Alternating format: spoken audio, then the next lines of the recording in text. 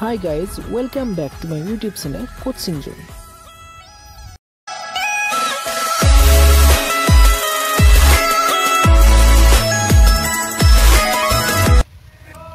Hi বন্ধুসকল, আজি আমি ভিডিওটোত ক্লাস 8 ৰ এটা লেসন 5 নম্বৰ যেটি লেসন আছে নাম দা ডেফোডিলস এই কবিতাটো এটো আসলে এটা কবিতা হয় এই কবিতাটো আমি আপোনালোকৰ ওচৰলৈ লৈ আহিছো আমি কবিতাটো লাইন টু লাইন ডিসকাশন কৰিম যে কি কৈছে লগতে আমি এটো জানিবলৈ চেষ্টা কৰিম যে কবিতাটো আমাৰ শ্ৰেণী কথা দিয়াৰ উদ্দেশ্য কি গতিকে আহক বেছি দেৰি নকৰি আমি কবিতাটোৰ মাজলৈ আহো গতিকে প্ৰথমতে দিছে যে দা ডেফোডিলস কবিতাটোৰ নাম দিছে যে have you ever seen or visit a garden of full of flower how do you feel when you see beautiful flowers gently moving in the breeze tell the friend sitting next to you what you saw and felt now read the poem below গতিকে কৈছে যে তোমালোকে কেতিয়াবা garden ঘুৰিছা নেকি garden মানে আমাৰ কি বাগিচালৈ গৈছা নেকি আৰু তাত দেখিছা নেকি ধুনীয়া ধুনীয়া ফুল ফুলি আছে আৰু সেইবোৰ বতাহত নাচি বাগি আছে গতিকে যদিহে দেখিছা বা কোনোবাই দেখিছে তুমি দেখা নাই তেনেকুৱা ধৰণৰ তোমালোকে মিলিজুলি আলোচনা কৰা যে তাত দেখিছা কি দেখিছা কেনেকুৱা ধৰণৰ হয় আৰু এতিয়া আহক আমি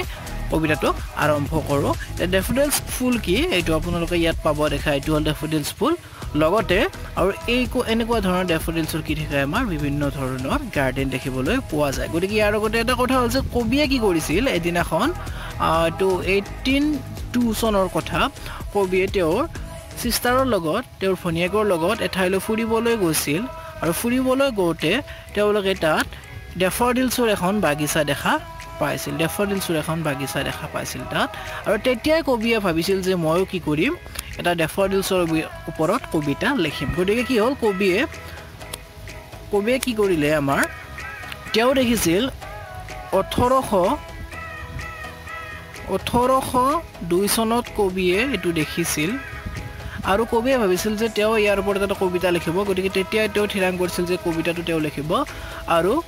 1804 ৰ পৰা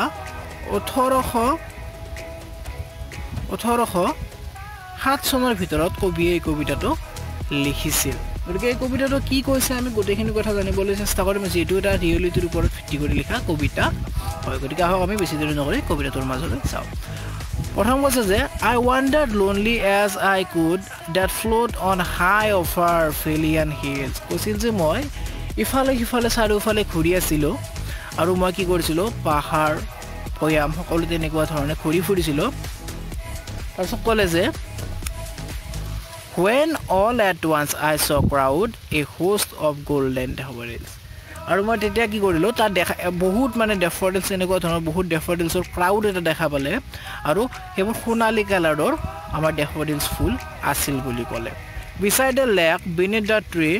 floating and dancing in the breeze কৈছে যে ক'ত আছিল এটা আমাৰ লেক বুলি ক'লে আমাৰ হ্ৰদ এটা জলাশয়ৰ ওচৰত আছিল লগতে কৈছে যে আমাৰ গছৰ আমাৰ তলত আছিল বুলি কৈছে আৰু কি কৰিছিল তেওঁলোকে নাচি বাগি আছিল বতাহত নাচি বাগি আছিল নেক্সট কৈছে যে continuous as the stars that shine and twinkle on the Milky Way যে Milky Way galaxy যেনেকৈ তৰাবোৰে কি কৰি থাকে Milky Way galaxy যেনেকৈ তৰাবোৰে তাতে বহুত মানে তৰা একেলগে থাকে তেনেকুৱা ধৰণৰ ডেফোডিলস বুলো তাত আছিল বুলি কৈছে নেক্সট কৈছে যে the stretch in never ending line along the margin of bay কৈছে যে এই যে ফুলৰ যেটো মানে কি লাইন আছিল যি ফুলটো এনেকৈ ৰোৱা আছিল এটো মানে কি বহুত দূৰলৈ আছিল চাই শেষ কৰিব নোৱাৰি আৰু ই বেৰ মানে কি জলাশয়টোৰ ওচৰলৈ আছিল বুলি কৈছে তাৰপিছত কৈছে যে 10,000 saw I at the glance losing their heads in the sprightly dance গতিকে তেওঁলোকে কি কৰিছিল এই যে ফুলৰ মূৰবিলাক আছে এই মূৰবিলাক খালি জলি তেওঁলোকে কি কৰিছিল নাচি বাগি আছিল বতাহত তেওঁলোকে নাচি বাগি আছিল ইফালে সিফালে কৰি তাৰপিছত কৈছে যে the waves beside them dance but the outdid the sparkling waves his glee কৈছে যে তাত যেটো জলাশয় আছিল সেই জলাশয়টোৰ পানীবোৰ কি আছিল নাচি আছিল কিন্তু এই যে ফুলখিনিয়ে নাচি আছিল তেওঁলোকৰ যেটো ড্যান্স তেওঁলোকৰ ড্যান্সটো এই আমাৰ জলাশয়ৰ ড্যান্সতকৈ নাচতকৈ বহুত ভাল আছিল আউট দি দিছিল অতি ভাল আছিল তাৰ বাবে এই পানীখিনিৰ নাচখিনি মানে কি ইগনোৰ কৰা যেন হৈছিল তেওঁলোকৰ নাচটো মানে কি দেখা পোৱাটো মানে কি নগৈছিল নেক্সট কৈছে যে the poet could not but the gay in such a jocund company কৈছে যে কবিয়ে মানে ইমান মানে ফুটি পাইছিল এতে গে মানে কৈছে যে আত্মহৰা আনন্দৰ আত্মহৰা আমাৰ যদি কোনো ধৰণৰ টেনচন নহয় টেনচন ফ্ৰী আমাৰ পাতল মনোভাৱ এটা লৈ থাকো হেতু বুজাইছে কৈছে যে কবি এটা ইমান পাতল মনোভাৱ লৈ তাতে মানে ইমান ফুটিত আছিল তাৰছত কৈছে যে I guessed and guessed but little do what wealth does so to me the great কৈছে যে কবিয়ে মানে ইমান আনন্দত আত্মহৰা হৈ গ'ল যে তেওঁ এটু পাহৰিয়ে গৈছে যে ড্যাফোডিলস বলে তেওঁৰ কাৰণে যে এটা আমাৰ সুখৰ খাজানা এটা লৈ আহিছে হেতু কবিয়ে পাহৰিয়ে গৈছিল বুলি কৈছে বা কবিয়ে হেতু দেখিবলৈ পোৱা নাছিল বুলি আমাক ইয়াত কৈছে নেক্সট আমাৰ ষ্টেঞ্জাটো দিছে যে for oft when on the my couch I lay in vicent or in pensive mood they flash upon the inward eye which is the blaze of solitude কৈছে যে যেতিয়া মানে কবিয়ে মানে তেওঁৰ সোফাত বহিব কবিয়ে নিজৰ সোফাত বহিলে তেওঁ মানে কি এইবোৰ কথা মনত ভাবি থাকে আৰু তেওঁৰ চকুত যেতিয়া তেওঁৰ মানে ভাল এটা মুডত থাকে তেওঁ যেতিয়া ধুনীয়া এটা মুডত থাকে তেওঁৰ চকুলৈ এই কথাবোৰ আহে আৰু আহি কিনে তেওঁ এই সকলোবোৰ কথা তেওঁৰ মনত পৰিবলৈ ধৰে তেওঁৰ কবিৰ মনত এই কথাবোৰ আহি যাবলৈ ধৰে আৰু তেতিয়া কি হয় বুলি কৈছে and then my heart will pleasure feel and dance with the daffodils আৰু তেতিয়া কবিৰ মনটো খুব ভাল লাগে বুলি কৈছে কৈছে যে তেতিয়া মোৰ মনটো খুব ভাল লাগি যায় আৰু তেওঁ কি কৰিব ধৰে এই ড্যাফোডিলস বোৰৰ লগত এনেকৈ তেওঁ ভাবে যে মই নাচি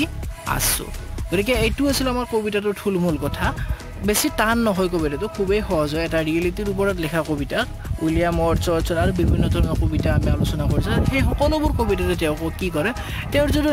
নিজা জীৱন তেওঁৰ যিটো নিজা জীৱন তেওঁৰ ৰিয়েলিটিৰ ওপৰত বাস্তৱৰ লগত ৰিলেট কৰি তেওঁ কবিতাবোৰ লিখে আৰু তেওঁৰ প্ৰত্যেকটো কবিতাৰে এটা অৰ্থ থাকে যেনেকৈ এই কবিতাটোত কৈছে যে তেওঁ যিটো সেই ড্যাফোডিলস ফুলবোৰ দেখা পাইছিল সেই ড্যাফোডিলস ফুলবোৰ তেওঁ দেখি কিনে তেওঁৰ যিটো এটা মনত যিটো তেওঁৰ যিটো মনত এটা শান্তি এটা পাইছিল সেইটো তেওঁ মনত ৰাখিছে আৰু হেতু দেখি তেওঁ যে আনন্দত আত্মহৰা আছিল তেওঁ যেতিয়া মানে কি ফ্ৰী থাকে যেতিয়া এটা ভাল মুডত থাকে তেওঁ হেতু মনত পৰে আৰু তেওঁ মনত পৰি কি হয় তেওঁৰ এটা মনত মানে এটা হাঁহি বিৰিঙি উঠে তেওঁৰ মনত এটা ফুৰ্তি এটা জাগি উঠিবলৈ ধৰে এইটোৱে আছিল কবিতাটোৰ মূল মানে কি কথা আৰু আমি ছাত্ৰ ছাত্ৰীসকলক দিয়াৰ এইটো মূল উদ্দেশ্য মই ভাবোঁ যে তেওঁলোকে এইটো যেতিয়া জানিব তেওঁলোকে নিজৰ চাৰিওফালৰ পৰিৱেশটোত তেওঁলোকে নিজৰ চাৰিওফালৰ পৰিৱেশটোত তেওঁলোকে এনেকুৱা ধৰণৰ বস্তু নিশ্চয় বিচাৰিবলৈ চেষ্টা কৰিব আৰু এইবোৰ বিচাৰি তাৰ পৰা কেনে ধৰণৰ আমি আনন্দ লাভ কৰিব পাৰোঁ কেনেকুৱা ধৰণে আমি যিকোনো এটা বস্তুৰ পৰা আমি এটা ভাল এটা মেমৰি আমি ল'ব পাৰোঁ আৰু তাৰ পৰা আমি নিজৰ জীৱনত এটা যে বৃহৎ এটা তাৰ ইম্পেক্ট এটা পৰে সেইটো আমি পাব পাৰোঁ বুলি কবিয়ে এই কবিতাটোৰ দ্বাৰা বুজাইছে আৰু ছাত্ৰ ছাত্ৰীসকলে এইটো ভালদৰে বুজি লোৱা উচিত আৰু ইয়াৰ দ্বাৰা সদায় মানে যদি তেওঁলোকে হাঁহি ফূৰ্তি কৰি থাকিব পাৰে সেইটোৱে এই কবিতাটো দিয়াৰ মূল উদ্দেশ্য বুলি মই ভাবোঁ আশা কৰোঁ আপোনালোকে কবিতাটো নিশ্চয় ভাল পাইছে আৰু যদিহে ভাল পাইছে আপোনালোকে লাইক শ্বেয়াৰ আৰু কমেণ্ট কৰিবলৈ নাপাহৰিব আৰু প্লিজ আপোনালোকে যিমান পাৰে এইটো আপোনালোকে শ্বেয়াৰ কৰি দিব যাতে আপোনালোকে কি কৰিব পাৰে আপোনালোকৰ লগত অন্যসকলে এই কবিতাটোৰ কথাটো বুজি পায় আৰু নিজকে এনেকুৱা ধৰণে প্ৰস্তুত কৰি ল'ব পাৰে আৰু ছাত্ৰ ছাত্ৰীসকলেও যাতে ইয়াৰ আমাৰ গুৰুত্বটো বুজি তেওঁলোকে